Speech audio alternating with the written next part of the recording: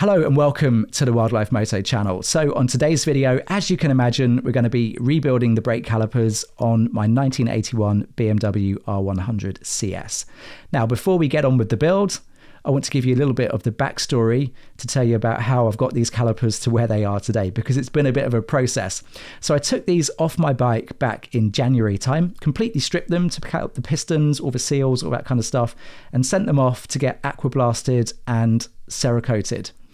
Now, when I got them back from the aqua-blasters, I was a little bit concerned about the state of these mating faces and this little bore here. This is the fluid transfer port. So what happens with these calipers is they come in two halves like this, and these are bolted together. Now, fluid comes in through one side. Some of that fluid is directed into a little bore down here inside the piston bore. So that injects fluid out here and pushes the piston up. And then the rest of the fluid is allowed to transfer through this port into the other half of the caliper. Now, to make sure we don't get any leaking here, there's a little O-ring that sits inside this seat. Now, as you can see, when I got these calipers back from aquablasting, there was quite a bit of corrosion and pitting around the little rings here on some of these caliper halves. So I was quite concerned at the time that I wouldn't be able to get a proper seal once these caliper halves were bolted together. My concern was that fluid might be able to make its way either behind the O-ring, through the little pits and scores that were caused by the corrosion and then maybe leak out, or maybe we wouldn't be able to get enough clamping force on the O-ring because the aluminium behind it simply wasn't there anymore. So there was a risk that these calipers could leak. Now, I took a few photos and I sent them off to a few experts, and the general consensus was that they shouldn't be put back on the road in that state. I know some people think they might have sealed up, and I tend to agree they may well have done, but I just wasn't happy with what I'd seen. Now, one of the great things about YouTube is that a lot of the people that watch the channel have got a lot of contacts and really kind of know what they're talking about. One such guy, a guy called Paul, got in touch with me and said, look, I think with a bit of machining, you might be able to save those calipers. And it just so happens that Paul knew a guy who could possibly help me out. Now, the guy he put me in touch with was a guy called Luke from a company called Stratos Performance. That's Luke's company. And Luke is a machinist. He does a lot of amazing stuff. This is one of the sprockets that he makes for the Royal Enfield Interceptor. This is a 36-tooth sprocket made from hardened aluminium and anodized in-house. He works on a whole bunch of amazing projects, but he's got his own kind of product line as well. This is one of the brake fluid caps that he makes for the rear reservoir on the Interceptor as well. So I'm going to do a separate video showing some of the products that Luke makes, and we'll get some of that stuff installed on my Interceptor. But he creates wonderful stuff. One of the things he doesn't do is people's brake calipers. He's not in that business, and he wanted me to make this really clear. So although he's got all the kit and he's got the capabilities and he makes his own stuff and he does project work, doing calipers is something that he's done as a big favor. So I want to say a massive thank you to Luke. So let's have a look at some of his work. Let's have a look at what has been achieved here. So you can see on the mating faces here of these calipers, we have removed a tiny amount of material. We've cut, to put it in real terms, something like a couple of human hairs worth of material off from the faces of each of these caliper halves. We've also dropped the bore size down in line with the amount of material that was removed here. So the step down is exactly the same. And we have been very careful to only remove the bare minimum amount of material. You can see inside this port here, some of that corrosion is still present, but we've managed to get it to the point where the seat is now flat. So that O-ring will sit perfectly fine against there.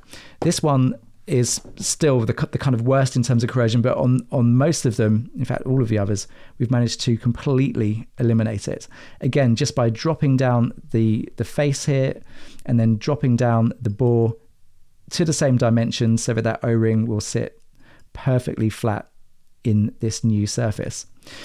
Now, You might also look at these and think, gosh, they look a little bit rough. What's going on there? This is a trick of the light. If you're used to looking at machined surfaces, you'll know this, but maybe if you haven't seen something like this before, you might be thinking that looks a little bit like it's got a bunch of grooves in it.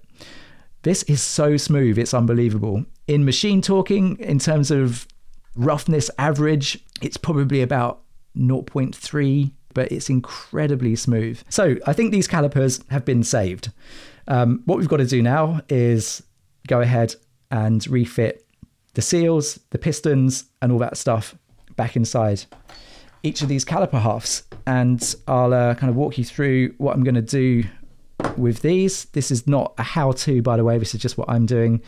Not that I'm going to do anything particularly crazy with these. I'm just going to follow what I've been told to do in all of these instructions that you get with these kits here. So opening up these Brembo kits, inside here you get new bolts, dust seal. So we've got 2 dust seals. That's the little O-ring we've been talking about. And then we've got the little square seals that are going to go inside the piston bore. And you get a little bit of grease in there as well, a little bit of Brembo special grease. I'm just going to pour a little bit of brake fluid into this glass, and we're just going to leave the seals in there for a little bit. There you go, that'll do you.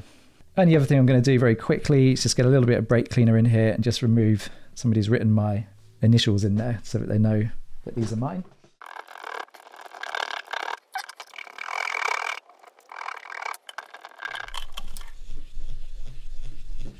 Now these guys are symmetrical, so we don't need to worry about orientation or anything like that on these particular seals. Some calipers are slightly different, but these ones will go in anyway. Just make sure that that is all nice and flush. Okay, so that's the new seals in there. The next thing we want to do is get our new pistons, and we're going to insert these into the bore here. Now to help these guys in, that's where we're going to use our little bit of Brembo grease. Get a little bit of grease on our fingers. A little outer edge of the pistons there. And we'll just go around the bore like that. Don't need a huge amount. And then we should be able to just push this guy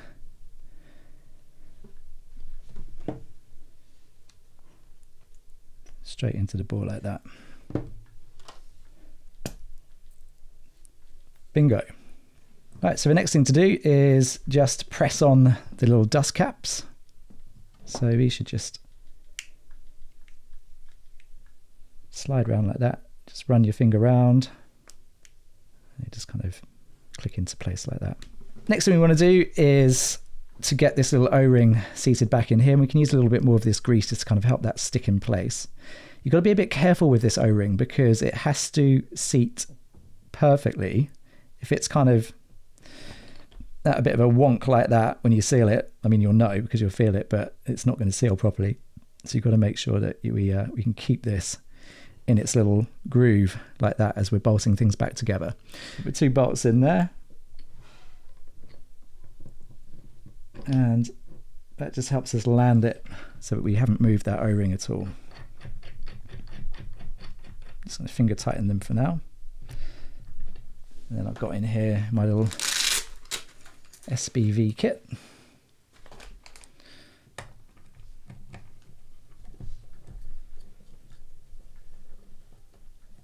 As I said, we're not going to torque these now.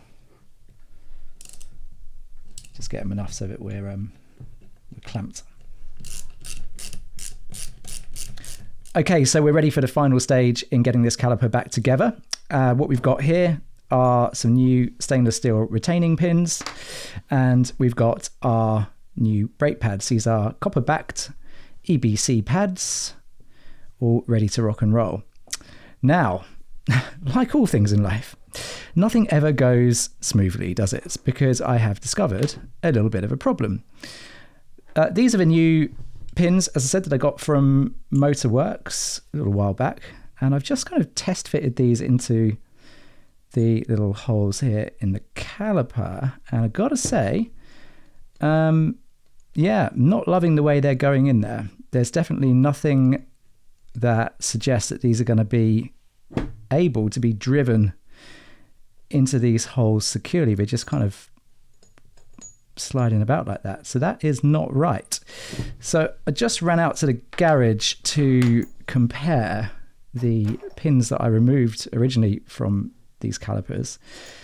And as you can see, yeah, a little bit of a different story there.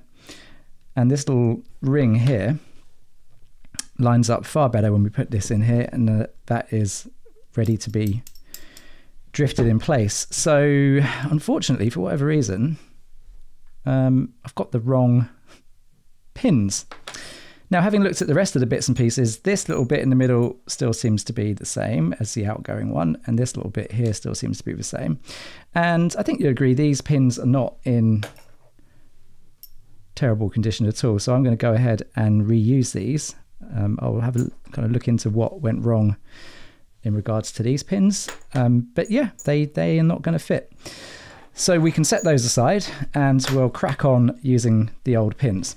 Okay, so I've got everything cleaned up for this step in the process, just made sure there's no grease kind of hanging around and all that. And we'll crack on using the old pins from the calipers and the new little retaining clip and the little center pin.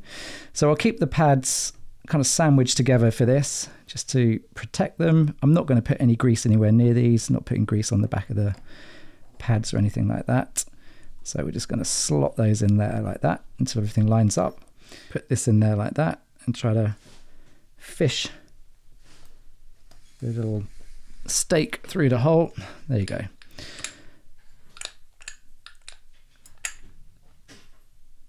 So that's all set in there like that. Let's just lay down the little center pin. Finally, let's push the last one in. Make sure that it sits underneath the pin like that. So now everything's kind of clamped in place. So what we've got to do now is just drive these pins all the way through.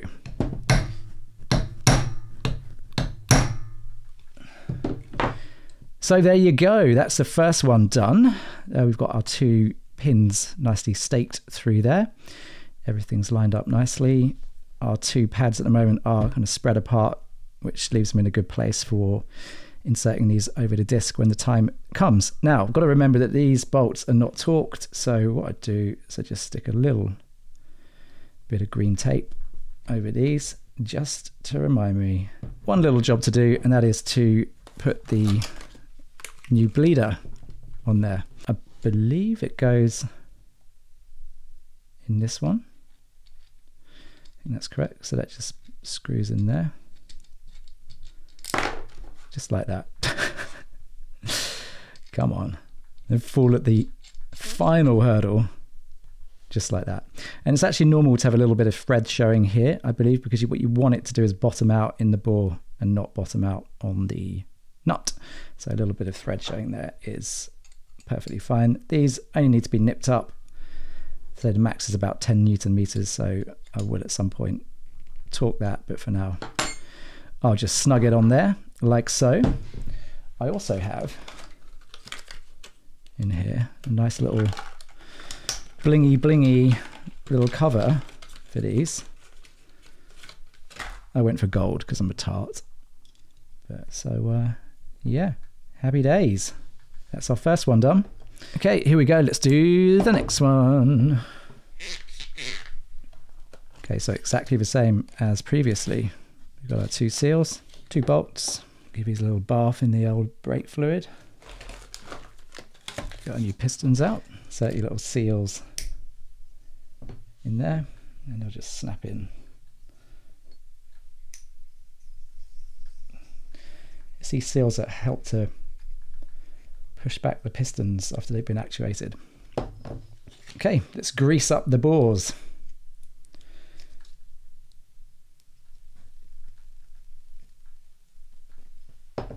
Okay, and then what we're going to do, same as last time, we'll just put a little bit of this grease on the piston as well, making sure it stays nice and square. Push it in, and then you'll feel it push past the seal. Beautiful. Push past the seal, and then we just clip on the little dust seals like that. Just run your finger around the outside the piston, and the dust seal just kind of follows. Now we want to get our O-ring in place. Again, we'll put a little bit of grease on it, like so. It just sits there like that. It's that one and that one, and then just use the bolts to kind of guide us down into the threaded half, just making sure that we do not disturb that O-ring.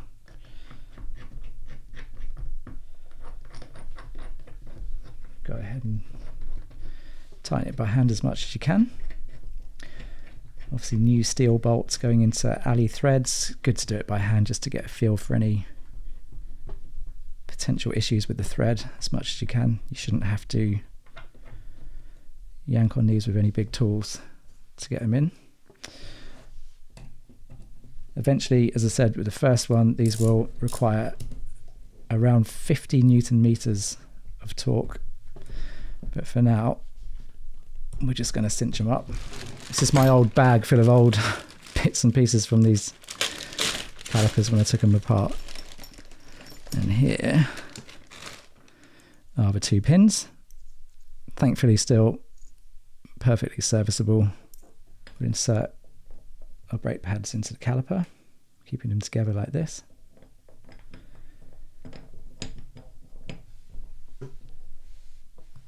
And then we want to just drop this down.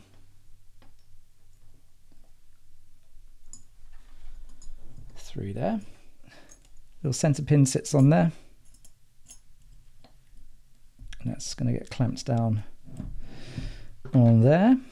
And then the final bit,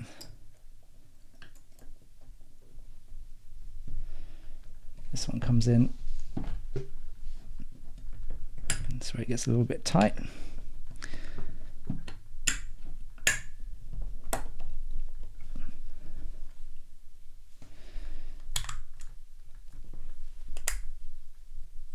Let's get it in as far as I can for now, and we're ready to start giving these pins a bit of a whack.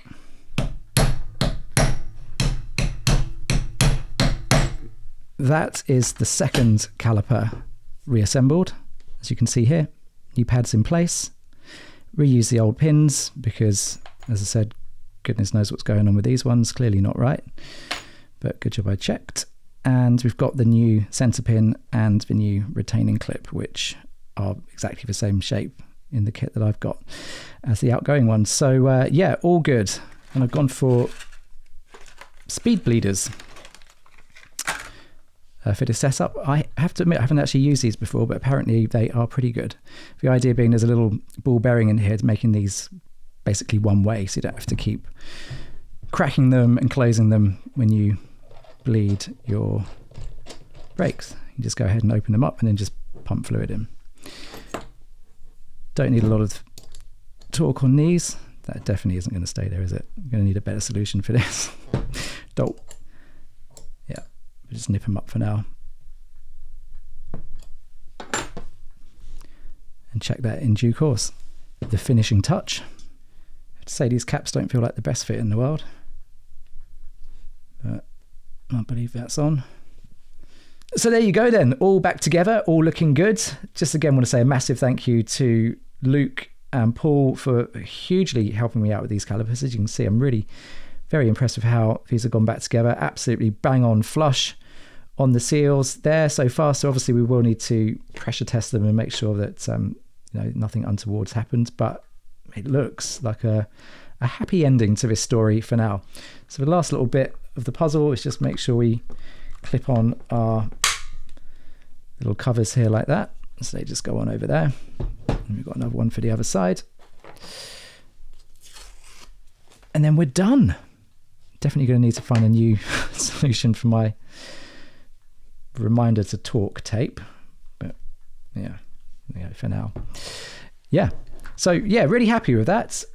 It's been a bit of a journey, but so many things on these old bikes always are, aren't they? They will test your patience sometimes, and these calipers have certainly done that.